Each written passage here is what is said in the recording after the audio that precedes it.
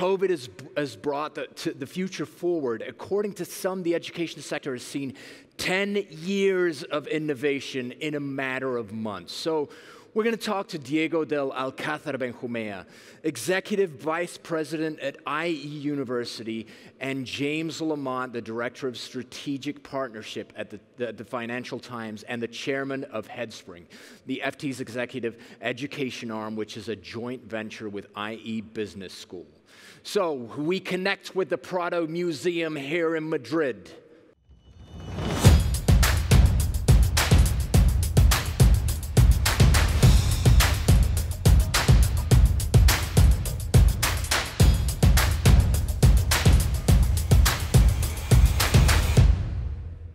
Hello, Diego.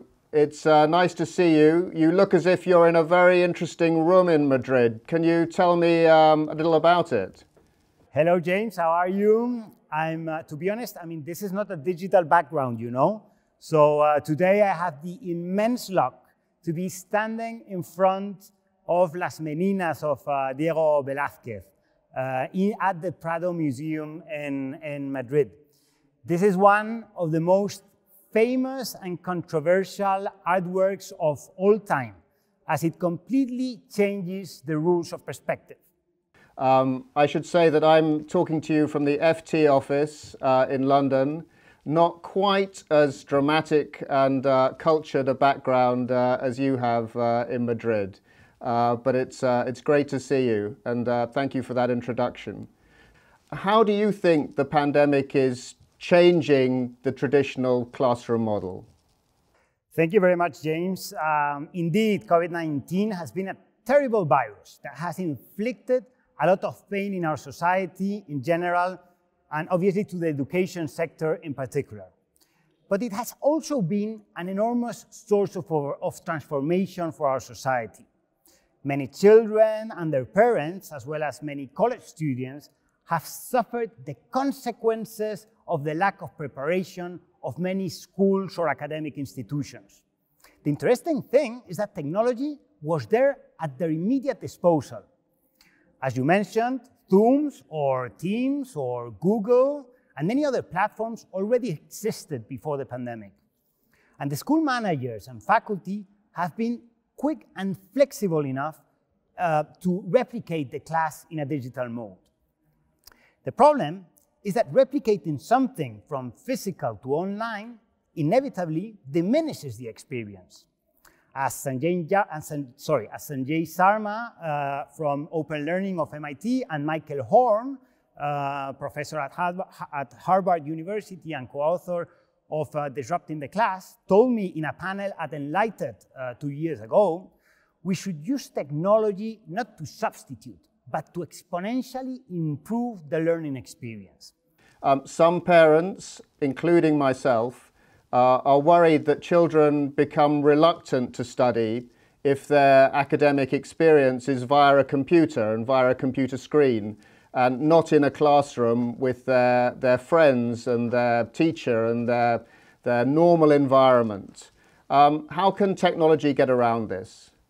I think education has been a way to standardize knowledge and skills. Students have to pass common exams and learn through the same process. However, this neglects a basic fact. Humans are diverse and they learn in many different ways. This was highlighted by Howard Gardner and his theory of multiple intelligences. For example, some people have stronger emotional intelligence and thus will be better entrepreneurs and leaders. But traditional education is more difficult for them as it primes mostly analytical intelligence. The great contribution of technology applied to education is personalization, customization. Each student can maximize their potential for learning since technology may enhance their distinctive forms of intelligences and skills.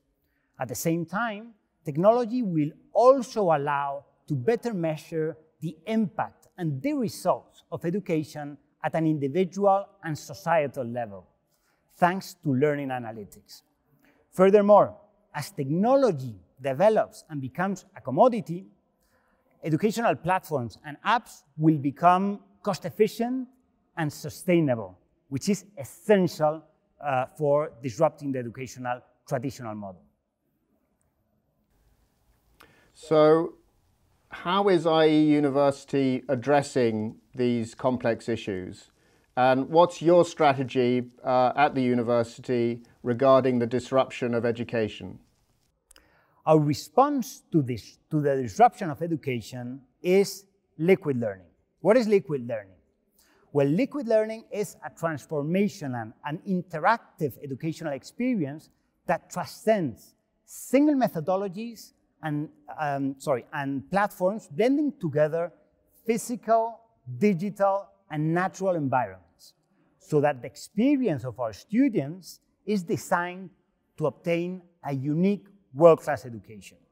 For example, one of our students is going to be able to attend a big data class remotely while he is working in a social innovation project in Cambodia. Meanwhile, other students are attending the same class face-to-face in Madrid synchronously. But one of the students in the face-to-face class of Madrid is having difficulties with statistics, and the professor has chosen an app game so he can practice in any place at any time. Another student is currently in San Francisco, understanding better a technology he would like to use for his venture after his MBA. Later in the day, he will be socializing with his IE colleagues by playing, for example, a Fortnite private tournament that IE has organized for its students. This new way of understanding the education is basically a new way of understanding the world we live in. Corporations are actually moving in this direction. Remote work is here to stay. Let me ask you something, James. How are you envisioning how corporations need to be addressing the disruption on education? Well, I'd like to say that we are proponents of liquid learning too, and learning very fast in this new era. So at Headspring, we are seeing a big shift towards virtual learning, as are many others. Over the past few months, learning and development teams have had to respond to lots of business critical issues in a different way to how they were used to in the past. So lots of executives are faced with a very new situation. We're seeing a big surge in demand for development in new leadership skills. For instance, managing remote teams, more agile decision-making processes, how to serve clients through new and different channels, even how to manage employee stress and well-being. These are all things relevant to me here at the FT, but I imagine these are being experienced in boardrooms and management teams right across the world. And learning some of these skills could make a big difference in a short time. And I think Headspring is in a place to help leadership teams in that way. The challenge for business is how to engage entire organizations, especially when they're now working remotely, and getting them to work around common goals and filling capability gaps. Learning organizations will be better at doing this than many others that aren't. So I think Headspring has a big opportunity with this new era, and we're here to serve these needs and enhance these skills. Some tech companies are designing courses to prepare their students for possible future employment with them.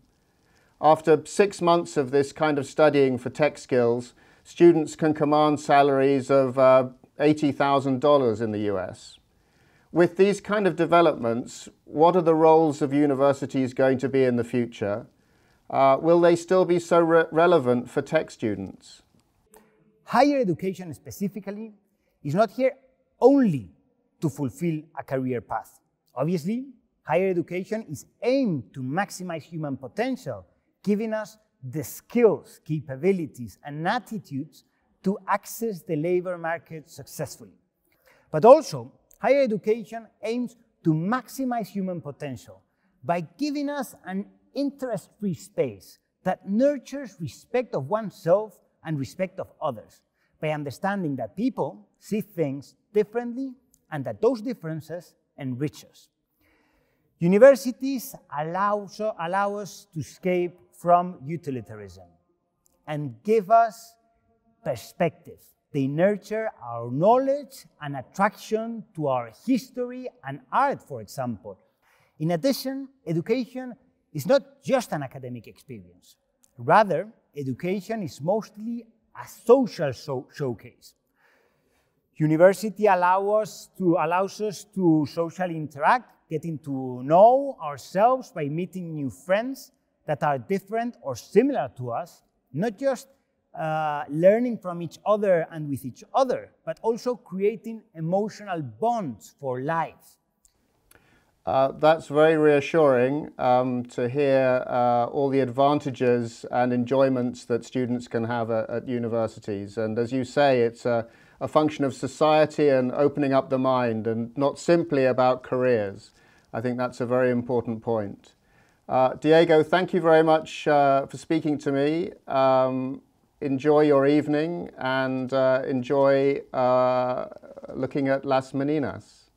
Thank you very much, James. I hope that you can come to Spain very soon and will come to the Prado Museum to enjoy Las Meninas and these other amazing Velázquez pictures I'm surrounded with. So I hope to see you very, very soon. And thank you for your time and for your very interesting insights and questions. And thank you very much. Thank you very much, James. See you soon. Bye, Diego. Thank you, James, and thank you, Diego. I've heard of a liquid lunch, but liquid learning is a new one to me.